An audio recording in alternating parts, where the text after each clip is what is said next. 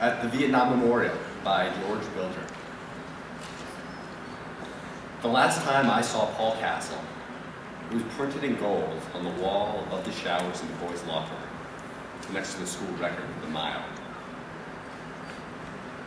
I don't recall his time, but the year was 1968, and I can look across the infield from memory to see him on the track, legs flashing, body bending slightly beyond the pack of runners at his back.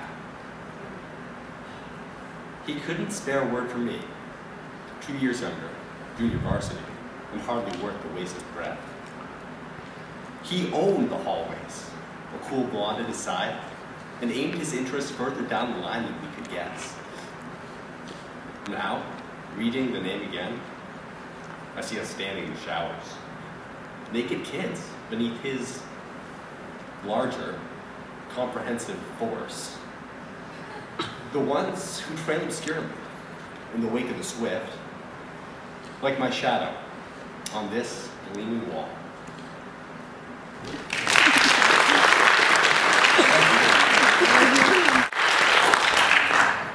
Jacob Simon Yes. from Rangeley Lakes Regional School.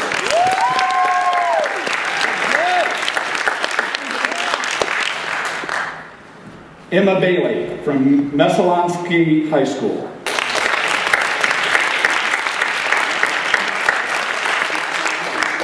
Look at him.